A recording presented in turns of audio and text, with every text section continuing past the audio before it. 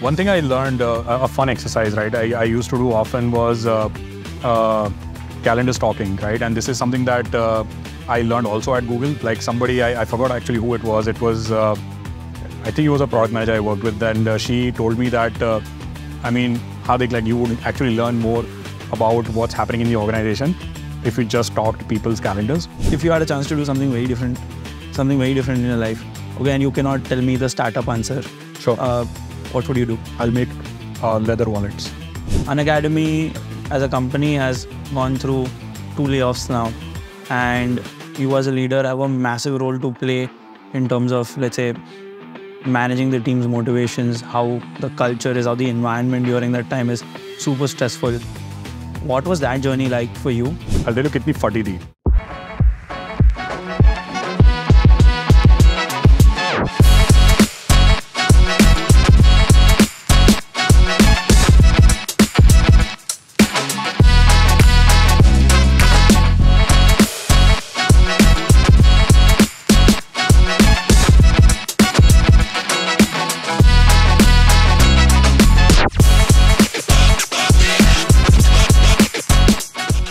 Hi everyone, welcome to the first season of Behind the Screens.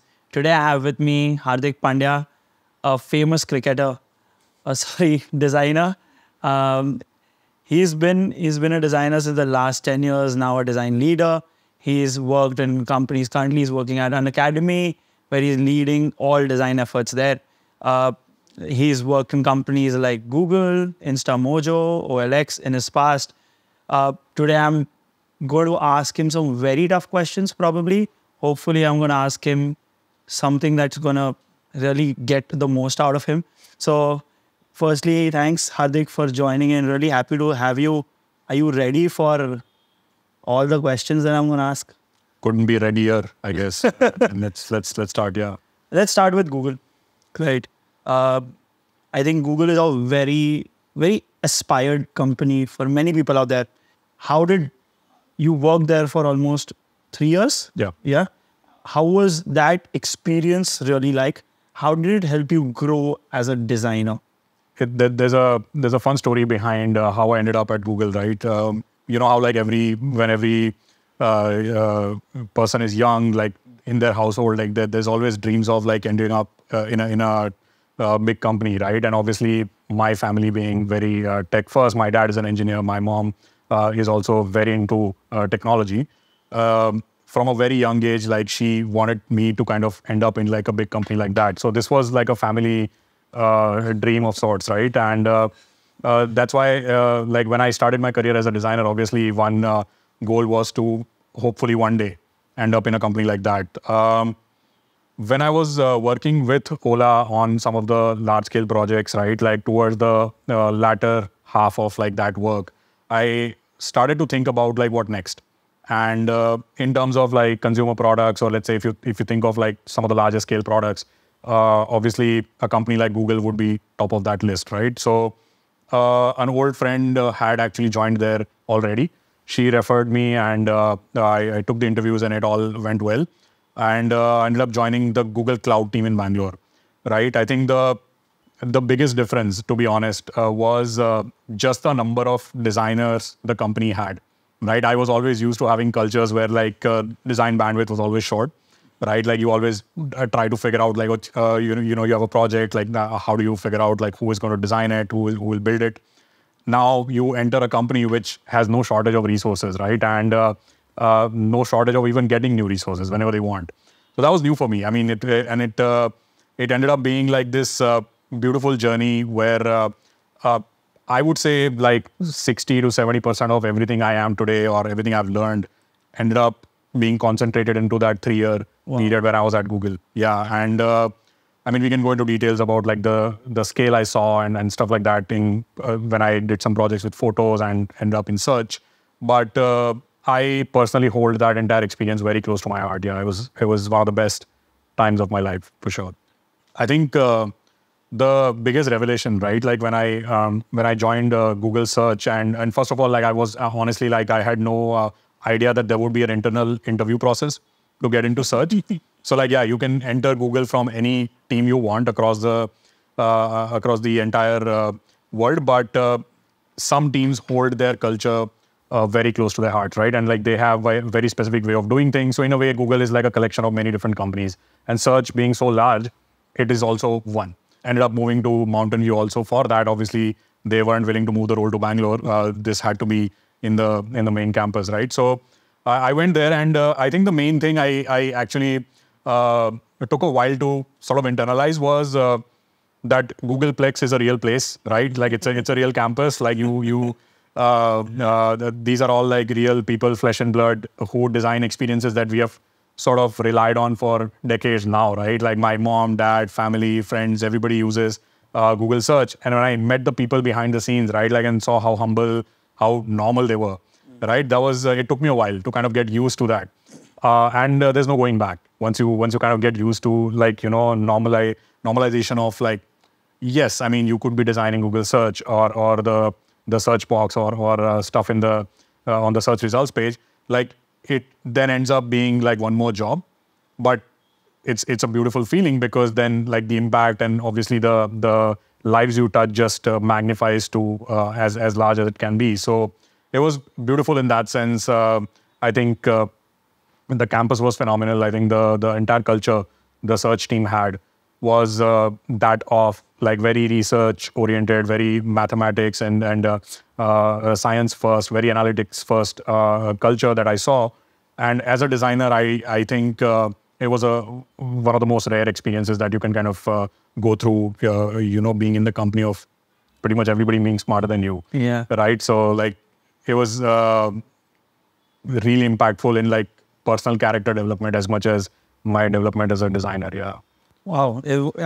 I'm sure, everyone at your house must be like, "Yaar, Google mein job lag gayi hai." So how long were you in the US? 2 years. 2 years. Yeah. So a question that comes is that how is the design culture in the States? Yeah. What's that difference really like in States versus India? How do people approach things differently? Yeah, I think the difference used to be larger back in, I would say, 2015, 16, when I interacted with a few folks. I personally wasn't there. And I started to get some more perspective into what the differences were in design there versus design here. I think now it's a bit more aligned in terms of how design is here. It's also because obviously people who have worked in that culture, a lot of them have come back. They're kind of bringing that culture here. A lot of them are also kind of moving between the two geographies, right? So there's more assimilation of culture now. So I don't think there are very different things that you can find now. But to be specific about like what I really enjoyed there, right? I think just the optimism, right? I think Silicon Valley was new to me, but this was the most refreshing part of it all, right? Like just thinking that everything is possible and we will make it possible. And any person you meet there, right? Just having this kind of an upbeat mood or upbeat point of view to their life, the work, the advancements that they are a part of. It made me very excited to be in technology, right? And I have no, wonder now why people travel so often to the valley to get perspective and kind of get more excited about stuff. Like right now we are seeing that with AI, right? Like a lot of AI founders travel there and come back with like renewed enthusiasm. So this was bulk of that. I think Silicon Valley had way more enthusiasm. I think they still do, versus let's say what we find here, right? I think the talent gap has now kind of caught up in India. I think people now are, in fact, in many areas, even more talented than people you would find there. But the general level of enthusiasm and just wanting to try things for the heck of it is still more in the valley. Yeah. So, when you talk about Google search, you said it's incredible, amazing people. You work with the best of the best. Why did you respect? Yeah. I think this is kind of where the not so great parts of like the whole career building as a designer kind of come into picture, right? I think Google is a phenomenal company.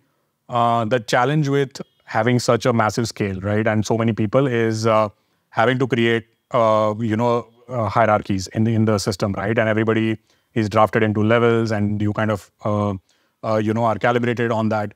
So now, as a designer, even if you're doing, let's say, really good work, in a company like Google, it becomes very difficult for the company to reward outsized performance with outsized rewards, right? Like they can't, let's say, promote you out of cycle. They can't promote you, let's say, I mean, everything is then about optics. Your managers have to follow a system, a set of frameworks that are given to them. So with scale, like there comes a little bit of an intentional slowdown in careers also, right? And I started to feel a little bit of that in Google, right? Still a great place, obviously, lots of learnings and all.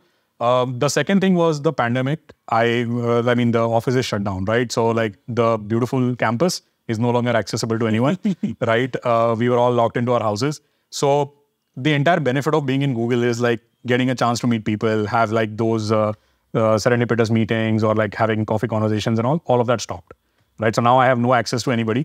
We're all like having meet calls all day long, right? And it became closer to any other job than, let's say, the Google experience, right? If I'm being really honest. And that's kind of where I started to kind of think about like, okay, how long is this going to go on for, right? Or is this what I want to continue, or should I like explore something else, right? And at that time, we had our first kid, right? Like, and he, so for that reason, we wanted to be closer to the family as well. So all of these factored into kind of deciding to move. And Unacademy reached out at the time. So they had a really good sort of a setup, and the entire offer was the kind of role they were offering, right? And the kind of setup and the phase in which the company was. It made a lot of sense career-wise for me to kind of take that up.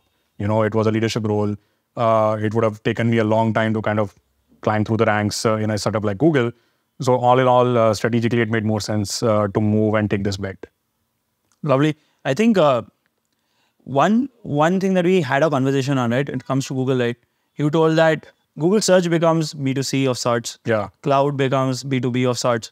You were told when we had a conversation that, you know, everyone should have that experience when it comes to B2B products. It's a great life. There are great learnings, and they are very different from B2C. Yeah. And designers today typically are afraid to go or work sometimes in B2B companies because they feel that limits them. You know, everyone wants that fanciness of I'm making products for the users. So why did you say that enterprise products is something that you should experience in at least once in a lifetime? There's a very simple reason at a higher level is that in enterprise, the unit economics or the business case is very straightforward, right? Like people will only buy your product if the product is actually solving a problem, and they are paying real money for it. So they expect some real tangible value out of the product that you are selling them, right?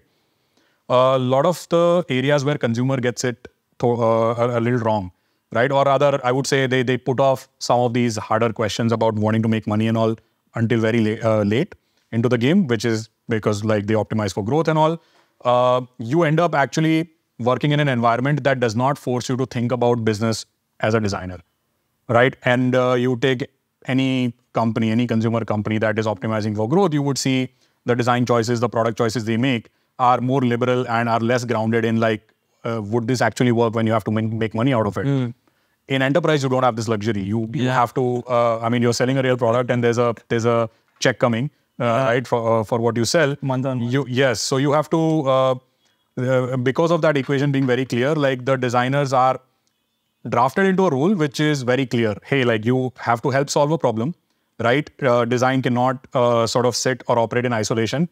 It has to, fit into this cycle of like build something useful, make it understandable to the user, and like sell it to them, right? So I would say, in my opinion, enterprise or B2C environment gives the right amount of importance to design. If I'm being really honest, I think in consumer, because you are kind of shielded away from wanting to or requiring to make sort of like a business work on day one, you can be a little more liberal, in your design choices. You are not questioned as much. And when we look at like, oh, what is the impact of my work, right? Like these types of questions come up is because that equation is not clear. Like you're designing something that kind of results into some tangible movement in metrics and stuff, but like it's not, you're never held accountable. Correct. In enterprise, there's no room for error, right? Like there is a direct accountability to product and design. And I loved that when I was in Google Cloud, right? Like so the product I worked on, Google Admin Console, right? And then some of the ancillary products with the Admin Console, Netflix used to be a big customer. Okay, I mean, they still are, I think. They're a big Google Cloud customer, and funnily, a lot of our roadmap came from, very high-level discussions between the Netflix CEO and their leadership team with our leadership team. So then it's like, yes, you have your roadmap, the team wants to build this cool thing and like that little cool feature, but our customer wants this. So you better sideline all of that, focus on this, deliver this, because there's a paycheck at stake, right? Like you're trying to win a contract here. And in a way, I liked that because it's like, yes, I mean, this is way closer to reality than whatever we were building out of a whim or intuition or any other place, right? So I think this is why I feel it was an experience that humbled me down as a designer, and I think people would benefit a lot. I mean, especially designers, if they went through this kind of an experience where like the rubber meets the road. Like you're not in your own little world of imagination. There is room for experimentations, but not in so much. But believe me, like when I say that the reality is way more clearer in enterprise, I also mean I don't mean to say that there's no room for like doing really good work, which is still design first. A lot of companies like Linear, is a great example. I think GitHub has been a phenomenal product, still an enterprise product, right? They have shown that you can still build a beautiful design first enterprise product also. It's just that the constraints are way more real and they keep people grounded there. Yeah. I don't know if you've heard about RAMP as a product. Yeah. I love that product. I've not used it, but I've heard of it, and I've heard people in the US using that from a company's perspective. They are design first because one of their earliest hires was a founding designer who kind of led the entire journey over there.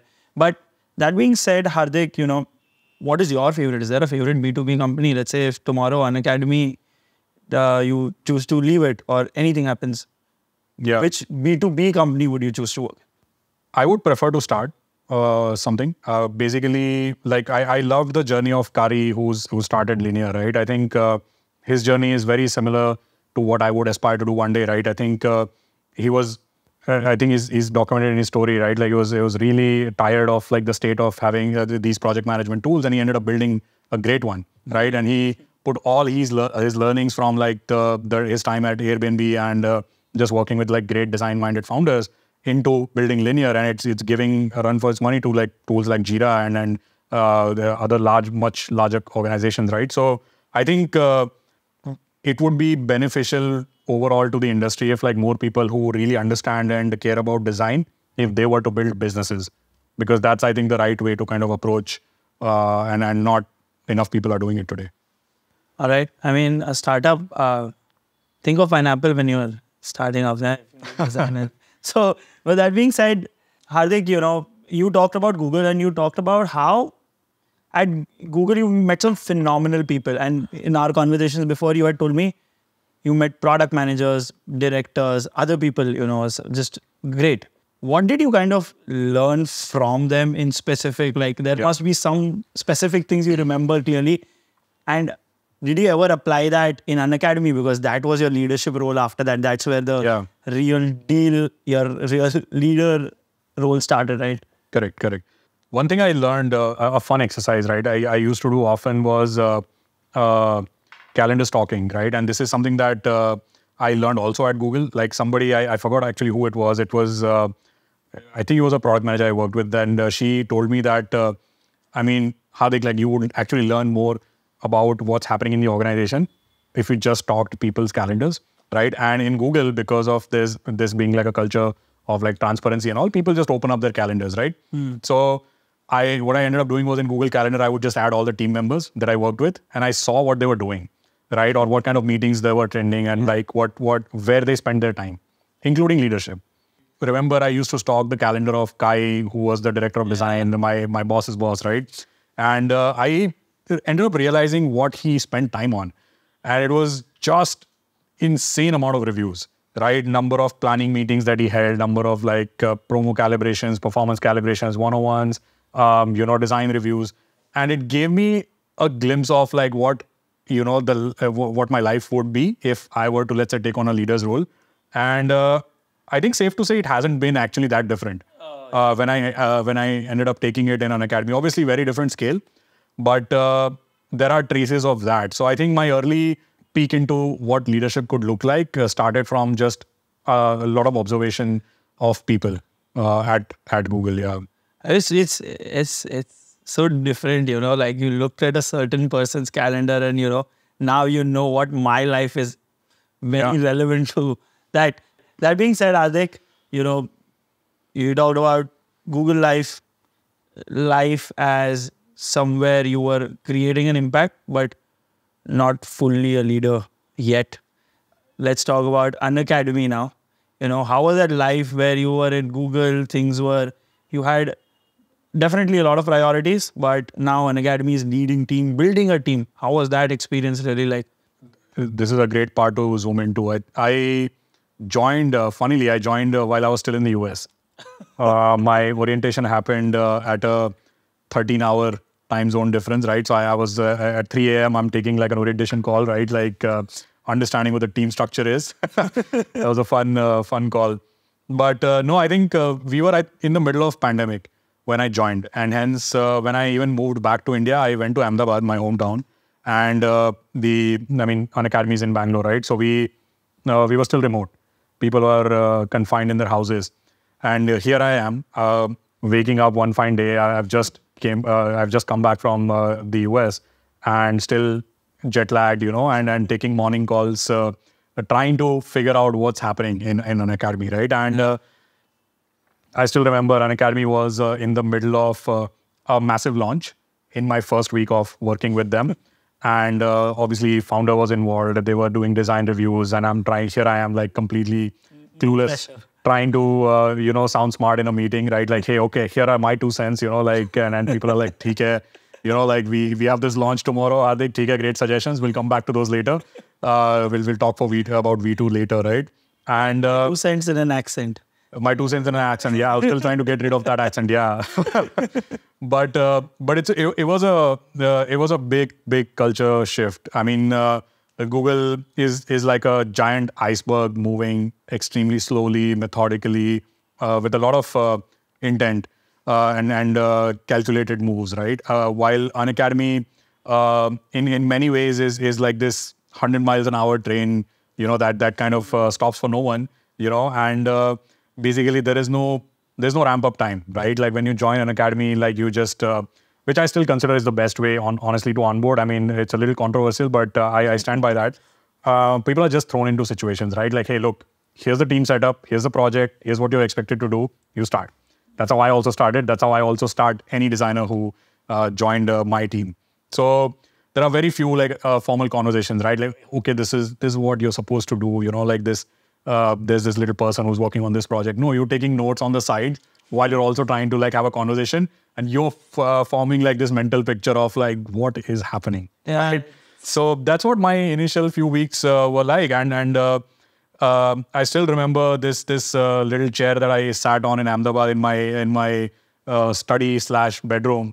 Trying to make sense of it all, and then I realized I can't do remote. I have to go meet the team in office, right? Like there were a few members coming to office at the time, and I was like, I have to move to Bangalore, right? And I ended up, I think it took me around 4 or 5 days to find a house. I found the first house that I liked. I finalized that and moved to Bangalore.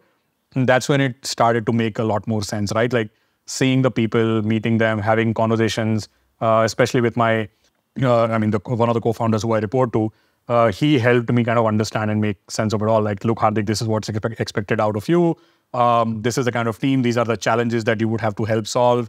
You know, this is where the company is. And then I was like, finally, like there is some method to the madness, right? Otherwise, I mean, being remote, honestly, like it would have just taken me like another month to kind of find my feet. But moving was the right call. And I never went back to Ahmedabad for more than 3 days after that, ever since I moved to Bangalore. It's been around close to 3 years now.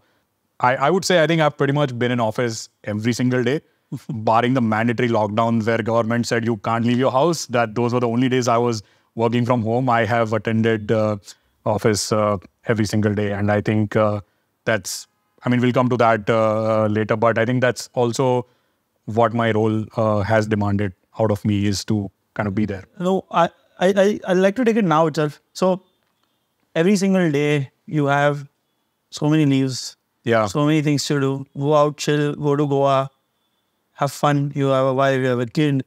Have fun. Why did you do that? What really? What was that demand? And is that demand expected out of everyone who's a leader?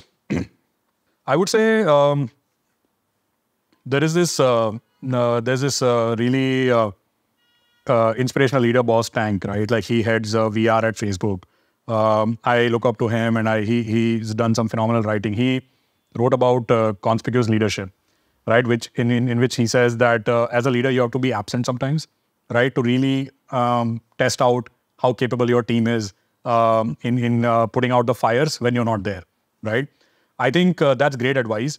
But what I've ended up learning is that in a rapidly moving company like Unacademy, where the amount of things we have in our portfolio, right? In parts, this is true that I can be absent, right? Like, and we have really good team to take care of everything. But at the same time, given how large the portfolio is, I can't be fully absent because I'm always required somewhere, right? And that has pretty much been true my entire tenure here at Unacademy. So, and I no complaints, right? Like, I actually, this is how I also like working. And again, like there are always schools of thoughts around like remote work versus in person. I'm a big proponent of in-person work. That's how I've grown. I've learned everything I have by just looking at people, being in the company of people, being on the floor, right? So I have zero regrets of actually missing out on like occasional, beach trips and stuff like that. But I would not have been able to do what I've done if I had optimized for time out of office or time away from office. Yeah. But shouldn't it, so many designers talk about, hey, it's very important. I need a creative break. And it's good. I mean, I understand. But does that not hinder your creativity for not taking a break? 100%. I think you do need your outlet where you kind of switch off, right? And I have realized this the hard way when I was just nonstop switched on for months on end, right? And I started realizing that the quality of my ideas or quality of my suggestions or inputs declined. I mean, I could see clearly that somebody else was able to come up with like very obvious things that I should have honestly seen coming, or like I should have already thought of, right? Not that that's necessarily like a bad thing, but objectively also, right? Like I could see my own, application of skills to started declining, and I have taken breaks. I mean, I have now aligned on a routine that works better. I take breaks. I take like one big trip a year, right? Like we are gone for like 2 weeks, and I do weekend trips and stuff. And but obviously the constraints or the demands of the role are still there, and hence I sometimes have to just force myself to kind of still figure out a way to be creative or just push harder, or sometimes even take a lot of help from the team, who's extremely talented. And I've been lucky enough to have such great people in the team. They help fill the gaps when I'm, falling short or like I'm not able to be 100% right. Yeah, I think that really helps. But when you're talking about this phenomenal team, right, at Unacademy, and let's go back in this conversation a little bit. You left Google, came to Unacademy, a lot of pressure, lots of things to do. You built a team there. Yeah. But was that team existent when you came in? How did you build that team? What was the thought process? Who should I be hiring? Oh, I need 5 people here, because it's a mammoth of a product. And I think during COVID, right, especially Unacademy grew multifold. Yeah. So the challenges that came along with it. Can you tell me what were those priorities? What is the mindset, etc.? When I joined Unacademy, I think the first big project we had taken up was redesigning the entire app. I spoke with the founder. We said, fine, we have this product. It's not going to meet the demands of the next set of features or capabilities we want to add to the product. Hardik, we will have to figure out a way to make this happen, right? Now, obviously, as a leader, it's very exciting when you join a new company and they're open to throwing what they have and like starting fresh. It's a dream for a leader, right? Like great, like that's where you kind of plan to leave your mark, kind of like have a fresh start. With that comes the challenge of like, okay, do we have the people for it? Yes, that's a mammoth effort. And so when I joined, I've written about this. Like I sat with the team that was there. we kind of, it wasn't an interview, but I was trying to understand the capabilities that were there at the time in the team, right? And some people were either not up to the mark. Some people did not really want to continue. They weren't willing to go through this whole change of like having a very different person in charge now, right? So we did a little bit of a reshuffling within the team. And I remember I had 8 people left at the team, in the team at the time, right? And they were, I mean, obviously very talented and like motivated to continue, but 8 were not enough. So we started this whole building exercise. Okay, how many do we need, right? Like, and I still remember just this grueling exercise of building sheets of like sourcing talent and like, okay, how do we figure out like leveling? We need a calibration ladder. We have no levels in the company. What do we, like what are the levels we want to hire for? And how do we, what's the interview panel, right? Like who's going to be dedicating time to this? We also have to do work. It's 8 people team, but some of them also have to interview because I can't be the only one doing that. So there was this 3-4 month period where like we will just all hands on deck, like everybody has to chip in, like and contribute to building out the team, right? And I think I went through personally about 150 portfolios.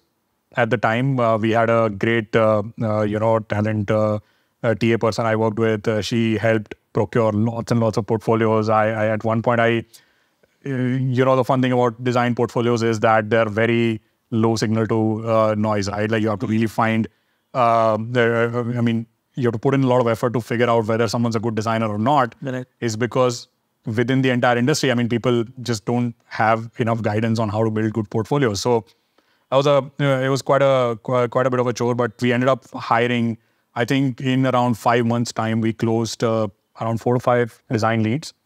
These are the L7, level 7 I call in our calibration. This was my backbone, basically. These L7s were basically what I kind of structured my entire team around, and I think these have been some of the best people that we've had. I think we've had 2 of them leave recently, and I still have 4 of them, and they are the ones doing all the heavy lifting. So if I'm able to take vacations, it's because of them, right? Because all of them have now taken up pretty big charters, and they've just understood like our DNA a lot better. And so it was that like I couldn't sleep easy until I hired that L7 layer, right? And once they were in, like we were in a very strong position. Yeah. Yeah. What's the hardest part about being a leader? Very honest, it's continuing to be inspirational. It's incredibly hard. I mean, there are days when I wake up and I realize, like, should I tweet this? Should I have this emotional outburst? Like, I'm really frustrated, tired. Like, can I just voice it out? And in on many days, I just second guess myself. I can't. I mean, I can't always express everything I feel. I can't be pessimistic. I can't be,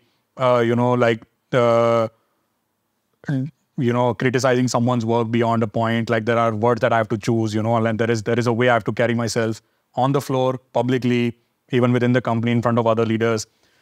That is the character change that you go through, right? And I did not imagine that it would take this level of conscious effort, to change myself into a different person, right? Like I have this thing where, so I genuinely love cracking jokes, right? And oftentimes, like we are into weird territories when you make jokes, right? Like, and I had to kind of start to watch what I made jokes on and what I couldn't make jokes on anymore, right? So like, I mean, you can be as funny as you want or as yourself as you want in your peer group, but being inspirational to the people who potentially would work with you one day, or you would want to be inspirational to them, like that was a hard change.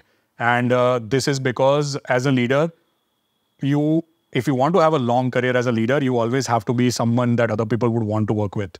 That's not an option you have. Like you will always be building teams, no matter where you go.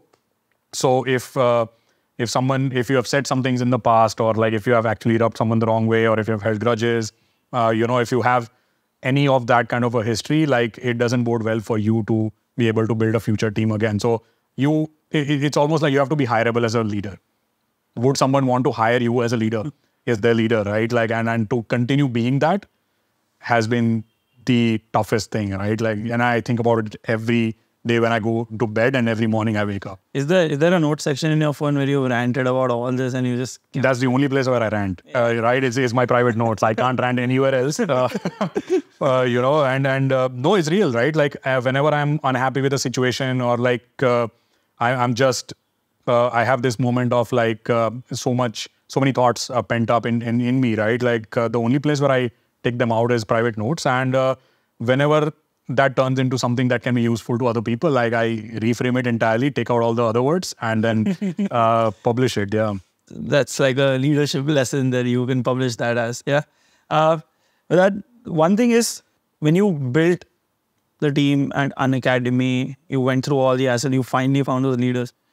In that process of building, what was your takeaway out of that? One very important thing I learned was people are always ready for larger roles. Like they're always up for a bigger challenge, up for like more larger of a charter. Like, hey, like Hardik, I'm here, but like I really want to be here, right? And in my current setup, wherever I am in X company, Y company, like it's going to take me like 3 years, right? I feel I'm ready. Like you interview me at this level, right? And calibrate me at that level. You test me all you want, but give me this larger responsibility. And if I fail you, you can kick me out. That's fine, right? And I love that. I love that. It's because it's exactly the journey that I've lived, right? Like I strongly feel that you're never ready for the role that you kind of want to take up. But if you are willing to go 15-hour days to fill that gap and match up to it, that's where career acceleration happens, right? And I saw that in some of the L7s we hired, people were like very honest about it. And I love that. I love when someone has that shark mentality about their career, right? Like, Hardik, I don't want to like climb traditional ladders or levels and all, like that's too slow. But like, I don't want to do that. I feel like some of the skills that I've acquired them at a faster rate than other people. And I'm ready for a bigger challenge. Age should not matter. And I love that. I mean, you're ready when you're good enough, not when you're old enough, right? And that's how it works in sports.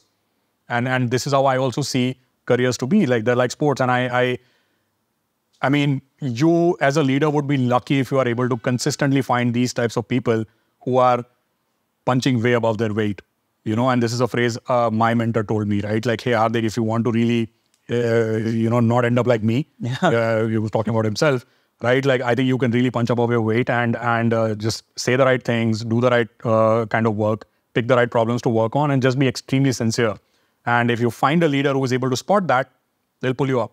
They'll pull you up is because leaders want to pull people up as much as they see the intent and the hard work. Every single time I would love to promote people faster than average. Like I don't mind doing that at all. So that's one thing that I've learned or almost started to kind of keep an eye out for. Yeah. And I've seen that happen. I've seen that happen here, my company, multiple other companies. And what you're saying is, why would someone say no to something that's, that you are going to excel in or probably you can be better at. And I understand that. So there's one more thing here about hiring. One secret that I kind of, it's a little counterintuitive if it could be, is that leaders want to work with talented people. They, funny thing, whenever I'm walking into an interview, right, I'm interviewing someone for a role, I wanted them to succeed way more than they probably wanted themselves to succeed. I'm like, please do not mess this up. I want you. I in all likelihood, I've loved your work, right? Let's pray that I don't end up catching like a red flag or like, let's say your intent is out of place or like something that kind of flips me off. I want you to succeed. I'm going to help you in the interview. To succeed is because I've done my homework. You're really good. And this is only a matter of kind of getting to know you better, right? So let's make sure this goes well so that I can like get you here, right? People don't always understand this in the same way. They think like, oh, okay, you're coming from a position of like, obviously it's a no until it's a yes. I approach it very differently. I always approach it, it's a yes until it's a no. Otherwise, I wouldn't be wasting my time talking with you. If I'm giving you half an hour worth of an interview space, it's to make sure there's nothing else is off because work is clearly there, right? So leaders want to work with talented people. They always walk into conversations with that mindset. Correct. I've seen that happen. And when you, like you say, you want that person to succeed so that somewhere you can figure out what next for yourself as well. It's this entire idea. If I have someone who's selling pineapple in the way it's supposed to be sold, or if someone's designing extremely beautifully, extremely the right way, has honed their craft really well, please come here. Like the position is all yours. Let me move on to more focused problems that I can evolve into. I mean, if I see good work is there, I want to get to working together ASAP. I don't want to waste time in like having this conversation, that's a conversation. Let's do a peer review. Let's have like 5 more interviews. No, if you're good enough and if I have enough, seen enough, let's start. And start ASAP. At Pineapple, when we started interviewing people, we had a 1 interview, 1 assignment thing. Because it was Dishti and I who used to take care of those interviews. Small team, right? Just get it done. We have a certain set of questions we would want to know, certain sort of skills that we want to be aligned on, certain social capabilities, certain cognitive capabilities, certain functional skills. Want to get aligned on those, and if you're good, take an assignment if necessary. Show me how good you are at your functional craft, and then let's just move on. So I think the question is that at Unacademy, you're not just handling design for Unacademy. You're handling designs for Cohesive, Graphy, Next Level, which are extremely different products. And every product that you approach needs to have a different mindset to it. So how do you manage that? I think we started off with having a central team for a very long time. I think upwards of 6-7 months, which is long because a lot of these are 0 to 1 efforts. And we realized that that was not scalable because the test prep business is obviously a lot mature, and the product is way more mature than some of the other ones, which meant that the kind of problem statements that designers worked on were very different. And because all of these, our other 0 to 1 bets are in very different areas, there's very little overlap. So we started realizing that apart from sharing usual updates at high level, like there is not much to gain from like keeping a central team and central processes and central way of reviewing and working. That's when we started splitting teams out. So now today the setup looks like this, where every 0 to 1 effort is 1 design lead mapped to that. They lead their entire area. We have minimal interactions between everybody combined. Right. And it's more like a tree topology where like I'm kind of in the center and like then everybody else is working on their stuff. And I think this is way more efficient because then I can triage my time based on where most amount of value can be delivered by putting more attention. Right. Earlier, it was more evenly split, but that clearly wasn't the most scalable way. But even you being the center and, you having a lead working on each and every product, but it still means that your mindset needs to be different. When I'm having a one-on-one with next level lead, my mindset has to be completely changed. The same with Graphy, the same with Unacademy. How does that kind of span out mentally? 100%. I don't evenly spend my time on all of the efforts. In a few areas, I've delegated decision making, design reviews, and all to my design leads. In other areas where we're still figuring out the product, it's still very, very high level and early. I get down to way more granular detail. We do design reviews. I even sometimes end up co-designing with my design lead, is because that's the need of the hour in those areas. So my calendar reflects more or less like what I end up spending time on, and that's the more towards the 0 to 1 areas than let's say the test prep or Unacademy side of things. And which is why like there is no even split. It's around it's roughly 80-20 towards the 0 to 1, Got one interesting question that came out of this conversation is, do you still use Figma? We do, yes. Do you use? I use Figma. I'm in Figma every day. I still design.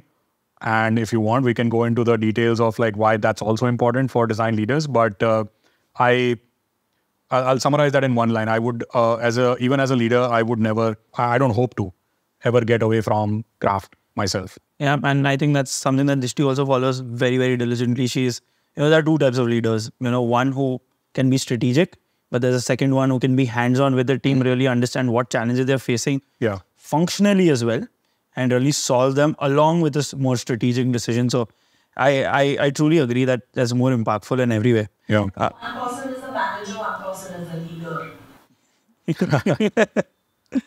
So, Hardik, education in India or actually globally is a very aggressive, challenging market, especially since the time it's gone digital. It's not an easy business to scale and getting the entire world or the entire country to use your product or any edutech product to learn from their houses. Yeah. And that, along with challenges like diversity, culture, every state having a different, a different syllabus, multiple things on those fronts, right? How do you move around those and how do you tackle these challenges? Yeah.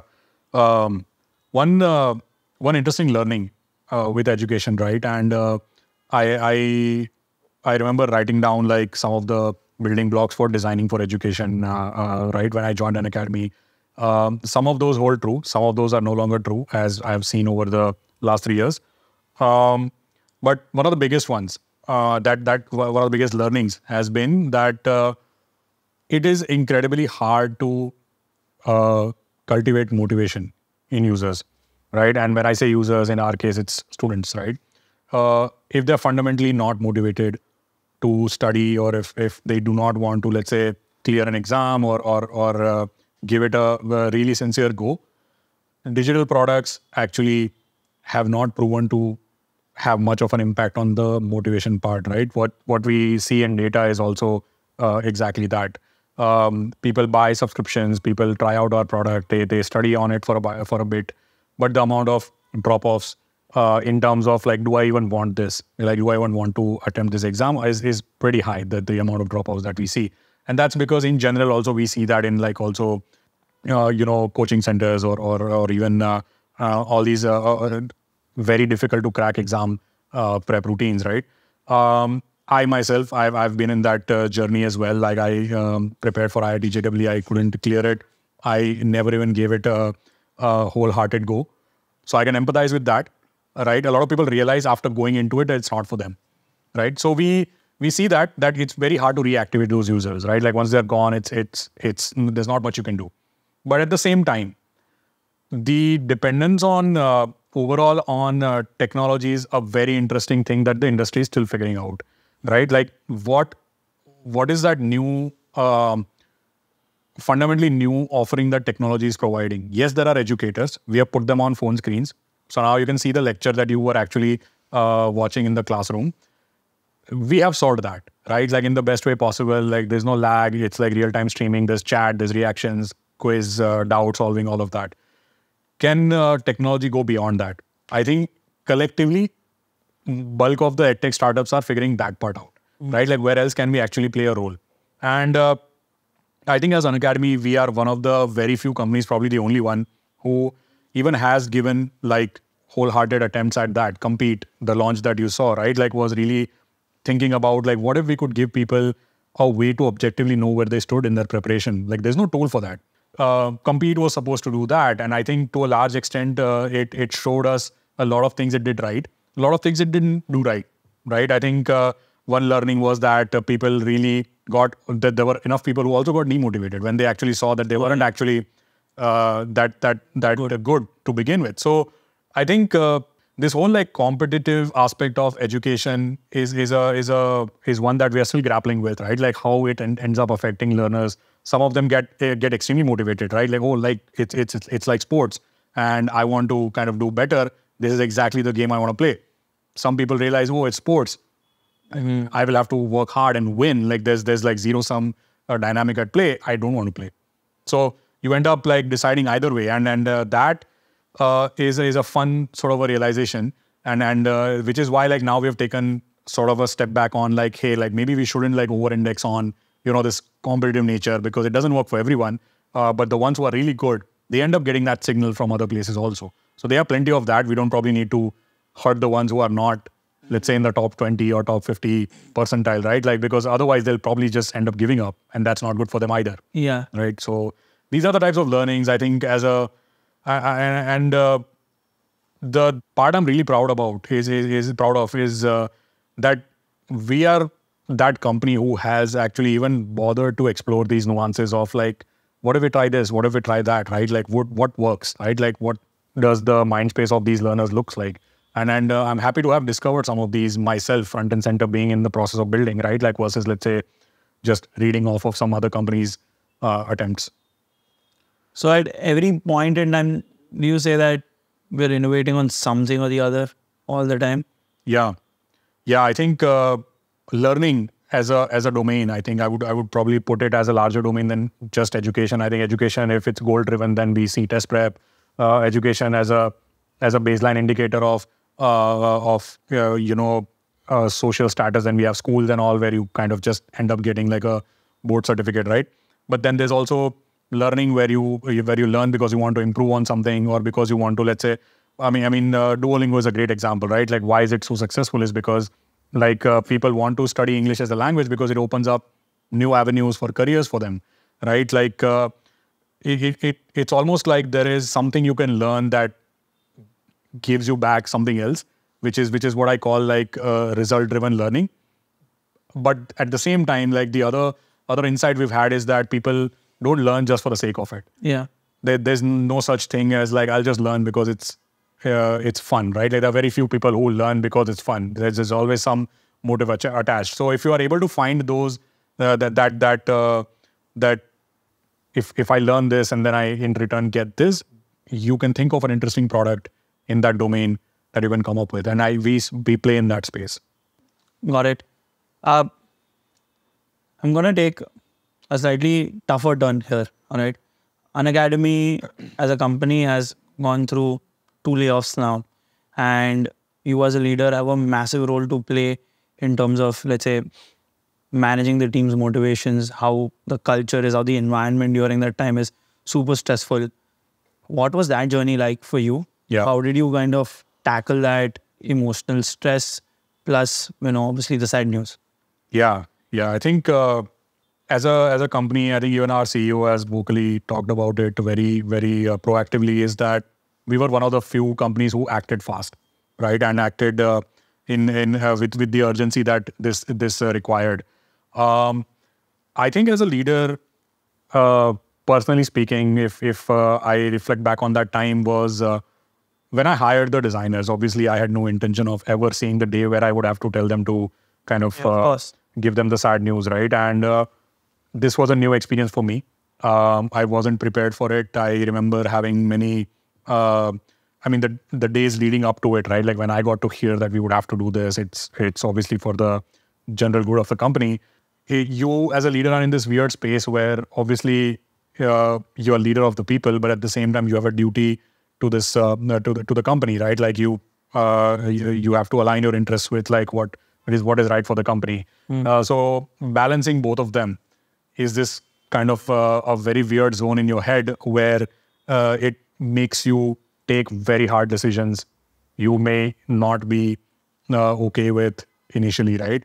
And I just couldn't sleep well. I mean, for a few days, I remember having a very tough time even eating dinner on time. My wife and I spoke about this.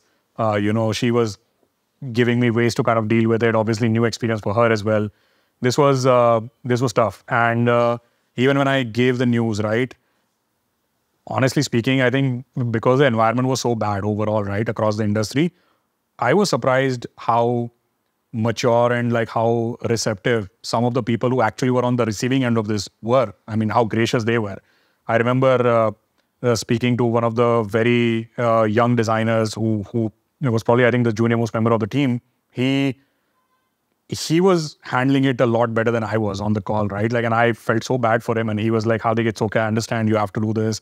I'm sure in a different time you wouldn't have done this. So I know how hard it is for you. And I just couldn't process that, right? Like, how could somebody have such an emotional maturity to take this news, this being their first job? Yeah. Right. So it taught me a lot about how mature we as an industry are, right? Even despite still being very young, right? And a lot of people who I broke the news to were young. Some of them, this was their first job, and they took it incredibly well. And I now, having gone past a few months after that, I still am in touch with, I think, pretty much all of them, still catch up about like how they're going about their careers, like are they well settled and stuff. I think as a company also, we took some good measures to help them out with outplacement support and all. I'm happy with that. And I think, but yeah, overall, it it made me almost like a more empathetic leader now. I respect and value what I have a lot more than probably where I was. I think a few months before. Like people can't take jobs, opportunities, career growth, support system, the team for granted. You have it today, you may not have it another day, and very little is in your control. And this experience taught me that. Yeah. Can you say that that was the worst time in your life throughout? Or one of them? I think I genuinely felt bad for the people who had to go through this. Personally, I don't think it was as bad for me. I can't say that it was bad for me. I mean, a lot of people had it way worse, right? I was delivering the news, but the people who were receiving, obviously, it was way harder for them. But yeah, I think it was new, and if God forbid, like if this ever comes again, and if I have to deal with this again, I would probably take a lot of measures upfront to not have anybody else in my team or people that I'm responsible for. They shouldn't end up in this situation because, let's say, we couldn't see this coming or we didn't plan better. Like I would be very cautious about that going forward, right? Like things like, hey, should we even hire more designers? Like should we grow the team or like make do with like better planning, better focus? So I would probably think of like, how do we not end up in that situation as an industry, like not just my team. Yeah. So Hardik, we talked about a stressful time for layoffs. I'm going to continue that with one question and then we're going to come to better questions, less stressful ones. Sure. So were there any times where you felt, anguished, hopeless probably, or annoyed at certain things that happened? And we just talked about that where you kind of rant things on your notes. Yeah. Maybe you could talk a little bit about what those notes are about, if not a note in specific. I think one very important role we play as leaders, right, to our team, for our team is being able to give them clarity and focus they deserve. If at any point in time, your team is struggling to grapple with lack of clarity, not knowing what we are trying to do or where we are headed, or they do not have the right guardrails for within which to think about, that becomes very unproductive for the team. And every time my team has pointed that out to me, and I don't have an answer for them, those are the times when I look back, like those are the times where I've felt a little bit of restlessness as a leader, right? Because I try to avoid that. I try to add as much, context and as many details as I can, so that we as a team can continue working. I think it could be about a project. It could be about, let's say, something we are building. We don't know what we are building. Let's say if it's that kind of a problem statement where we are still figuring it out, but we also expect very detailed and structured output from the team. But the team does not have the necessary details to come up with something, right? And they have some fundamental questions.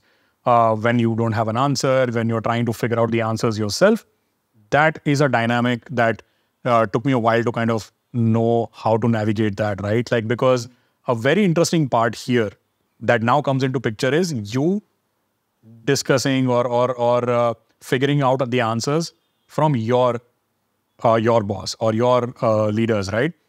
You need that because you need to transpire that to your team, right? Hardik, let's say, how do we think of monetization? How do we think of, let's say, gamification in this product? Yeah, I myself may not have answers, but it's my job to go figure out the answers, collectively align, and then give them the answers, right? Otherwise, how would they design or how would they do their work?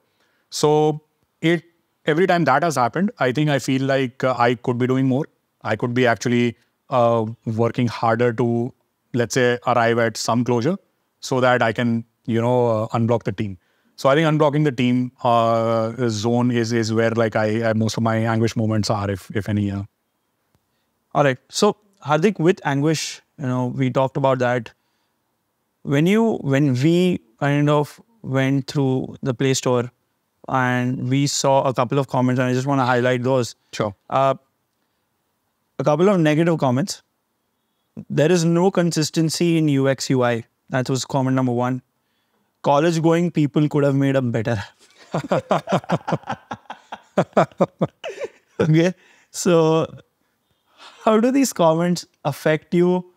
These are just two. Yeah. I'm sure there'll be more, right? There are millions of users for you guys. So how do you handle that? How do you build better apps?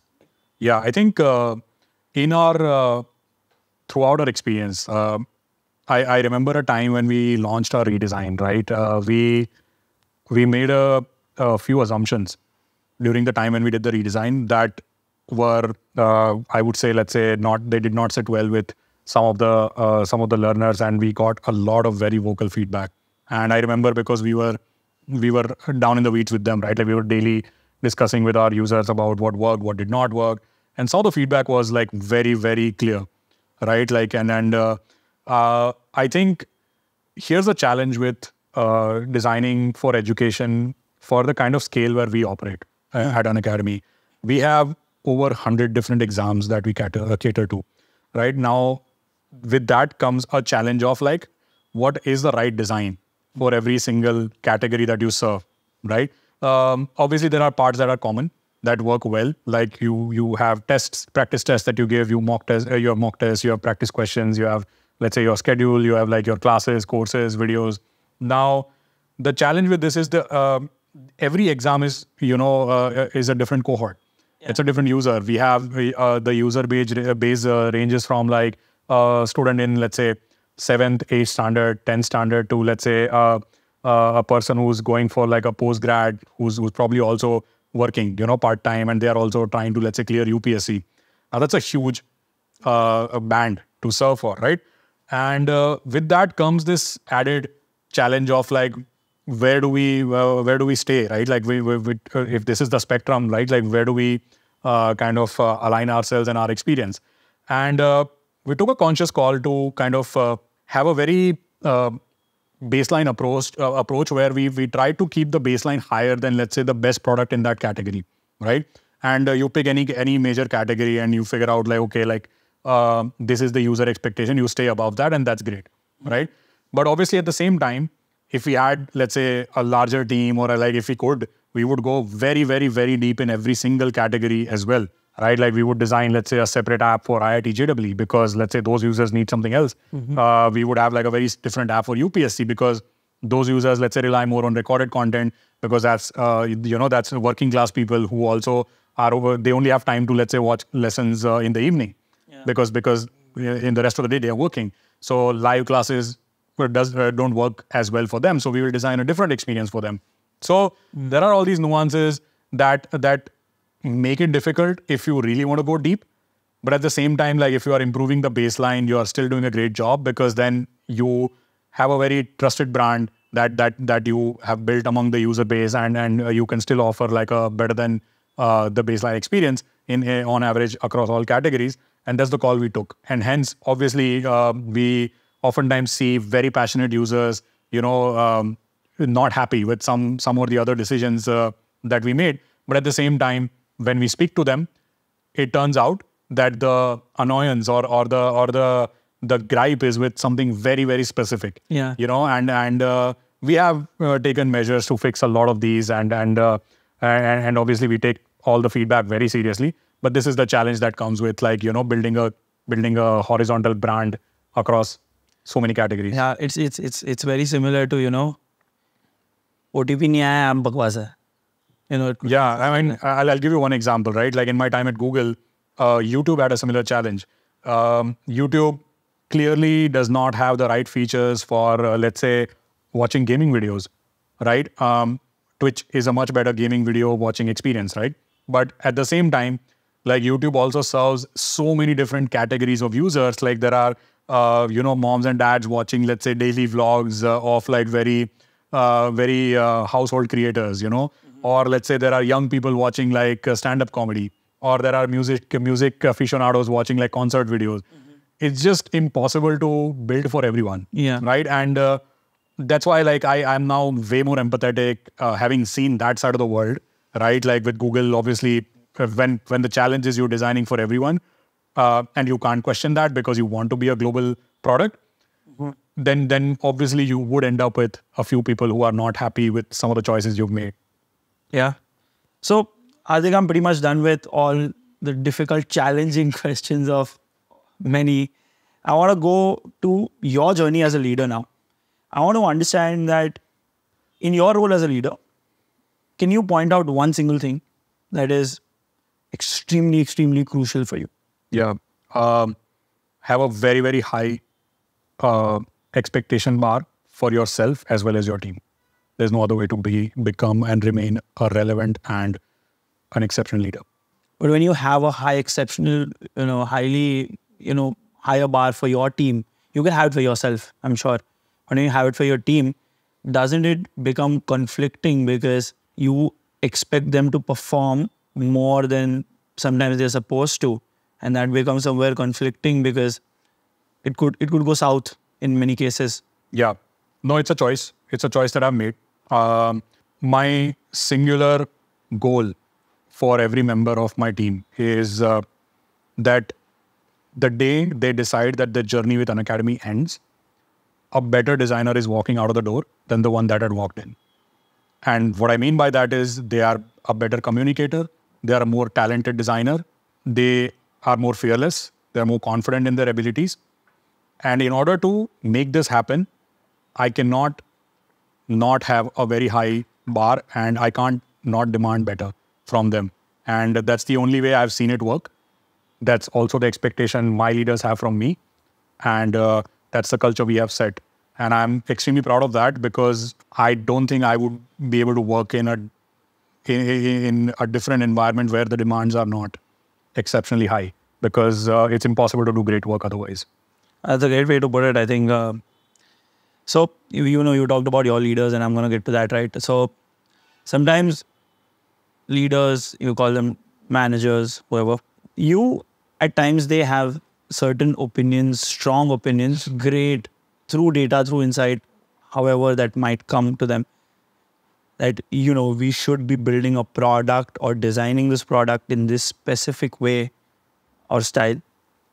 And while your team is telling you that, hey, I want some creative freedom here because I think I can do this thing better. Yeah. But again, it's like a huge banter, right? Management says something, you have to manage both these expectations.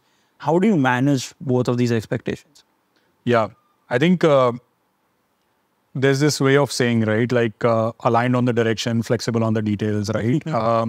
Like you have to work that out with your leaders. So if let's say I'm talking about me, I have to figure that out with the founders about what are they not willing to negotiate on and what are they flexible about, right?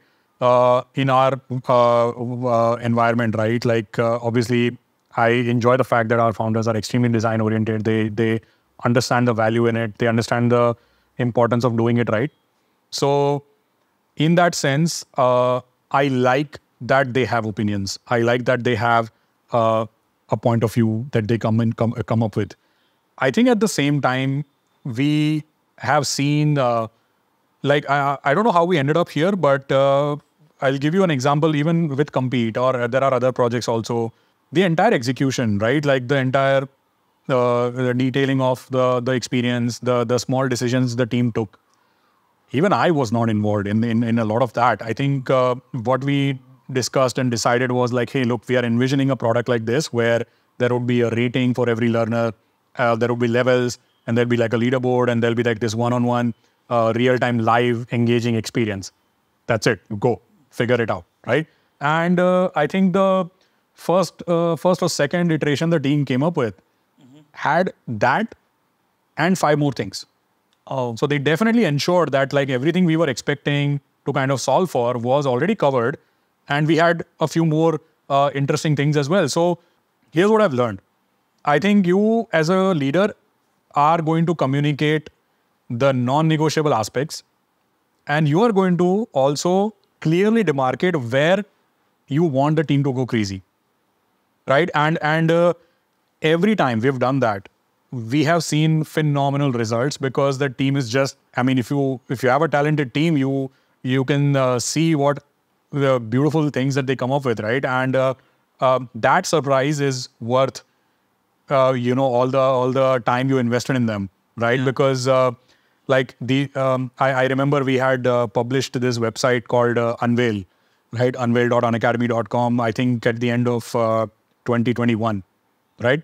It summarized the entire body of work the team had done for the entire year. So we had done this beautiful single scroll website. The team built it in Webflow. The team designed it, animated all the transitions on Webflow. And I think they would have spent around 3 weeks non-stop working day and night, purely on pizza and Coke, and I had zero involvement, right? And all I told the team was like, if there was one website that could show how talented you all are and the amount of work you've done, what would you make? Right? And they came up with the name. They came up with the entire concept. They came up with like the design of it. I was like, I do not want to review. I review all your projects. Here, I'm not going to review. Imagine what you would do if there was no constraint. There were no constraints or creative direction. Like you set the direction. And they just surprised us. And like it was phenomenal. It got talked about everywhere. I think it even won whatever that award badge and whatnot. I think the team ended up surprising themselves more than everybody else, right? Like, okay, this is what we're capable of. And I think that's what it's all about. If the leadership has the confidence that the team is talented and they would figure out the last 20%, they will only be almost opinionated or like stingy about the 80%, right? Like, hey, look, these are the non-negotiable parts. This is where I want things to be a certain way.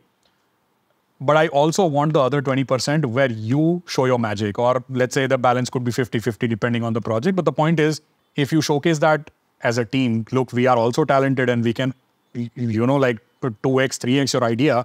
Yeah. Like you would start seeing more leaders being open to like, okay, out of the 10 details, let me only be very picky about the 6. The other 4 I'm intentionally leaving to the team because I want them to actually show me what else can be done, right? So I think you have to arrive there. You have to arrive at that position where creative liberty is assumed, amongst all the involved parties, is because it's proven to bring good results, right? But you kind of arrive there by showing past results and showing stuff, or even doing projects where that never were projects, right? Like we just took it upon ourselves, ki, let's do this, Unveil. Like there was no need. We just wanted to have fun. Was the end of the year, holiday time. We were like, okay, let's build a website, right? Like we have a few people who would be able to pull this off, and we did. So over those types of projects, I mean, every stage event we have done, like we've done the production design or the videos that we've made, everything has been done in-house. We just had a talented team, and like the leadership was every single time like, wow, did our team internally build this? Why do we even go to anybody else? Like this is such a talented team. So I think now we are in that sweet spot where the team has earned that for themselves. I mean, we have to go for a coffee with the team, okay? Because I've been hearing so much good things about them. I'm feeling a little complex now. But Hardik, all the most challenging questions again are done. We're good. I want to ask now a couple of quick questions, all right? Like you just have to either reply in a word or in a sentence, maximum, all right? So it starts with, what's that one thing that you feel you haven't learned yet, even after being a leader? The ability to rest well. It came out in your conversation. What can be imagined can be built. Do you think this is true? Yeah. Why? The only way to build. Okay. If you had a chance to do something very different in your life, okay, and you cannot tell me the startup answer. Sure. What would you do? I'll make leather wallets. Okay. Yeah. Why? I love craftsmanship, and I have been into just leather goods in general. There are 2 hobbies that I have is like learning how to make things with leather and watchmaking. But watchmaking is a little far off, so I'll probably come to that later stage in my life. But leather is something that's more accessible, yeah. Okay, all right. So it could be leather belts as well. Anything leather. Yeah. All right. Okay. What's that one thing that your team hates you for? Extremely long Figma comments and dad jokes. You write essays on Figma as well? Yeah, bullet points, essays, yeah, whatever needs to be communicated, yeah. Notes by Hardik. What is that one thing that you hate about them? Extremely slow Slack replies. I hate that. Yeah. Okay. In your view, what's the one point of differentiation between a good designer and a great designer? I think the great designer stays on the problem statement one more iteration than the good designer would. You're taking the last mile, Yeah. extra mile. Yeah. You would probably spend like 3 more days after any other person would call it's done. I think a great designer would do that. All right. What's that one myth in the design industry that you want to debunk here today? That it's possible to be successful as a designer without being really good at designing itself. That's very true. That's very true. Okay. Looking back to your design journey, what was that one moment or one thing that was very fulfilling for you? I think building my portfolio was very fulfilling. I did that right after my stint with Ola ended. So I was preparing for Google, and I spent around 2 months building out a portfolio, and I was extremely proud of that. Netflix or YouTube? YouTube. Why? He's worked there. I don't know. I mean, the kind of content I watch, YouTube feels a lot more open, free, and just fun, more fun. Yeah. I don't like having to search for things that I don't end up finding. Like you search for a movie and it's just not there. YouTube would give you at least something. So. What is one advice you give your younger self? Save more money. Save your money. I think sleep better. I think my sleep habits have been all over the place since I was in my 10th standards. Yeah, so that's an advice that you're giving to yourself now and 20 years back as well. I mean, I better fix it now. Yeah. My younger self should have fixed it, but he did not. So I need to do the cleanup now. I'm very intrigued. Where is all your money going into? Shoes or watches? And leather wallets, yeah. No, I mean, I think... How he gets a leather wallet? How did they build this? How did they better, take it apart and learn like how... No, I think I have a few expensive hobbies and I could slow down on those is what I and my wife both. I think very heavily agree. Hand in hand, yeah. Yeah. All right. Dark mode or light mode? Light mode. Why? It's easier on the eyes. What? It's a it's a longer conversation. I mean, but I find it to... It's a day-long conversation if you're saying it's easy on the eyes. But I mean, I get it. I use light mode many times. I'm also a light mode person, but... You should know. You shouldn't ask for clarification questions. I have to extend the conversation sometimes. A plus podcast host we have here.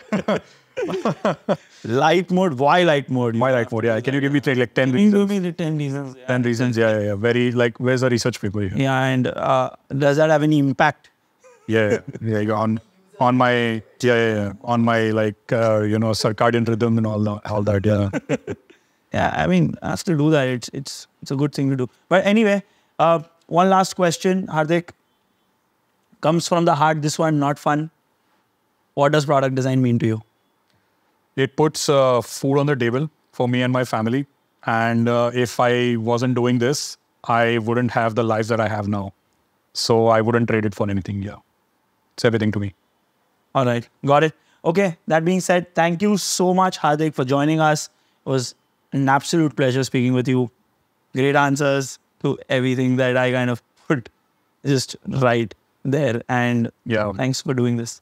No, thanks for having me. I think one story that I think I told Dishti was the reason why I said yes was I absolutely loved the message that you had shared. I keep getting such requests every now and then. A lot of friends are also doing podcasts now, and I usually don't end up doing one. Is also because the content is more or less the same every time. But I think your message clearly showed that you had done your research and you really wanted to dabble into some of the real topics, right? Like that would actually shed some light into what life looks like as a design leader. So that's what got me into it. that's what got me to say yes. So thanks for sending that out and like putting in the work, up front.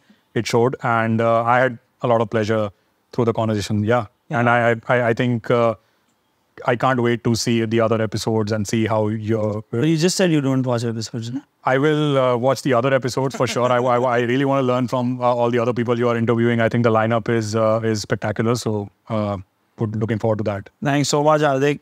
Absolute pleasure, and thank you so much for all the nice comments for me. Thanks. My questions were great. My questions were great. That means all of them. Yeah. Thanks. Okay.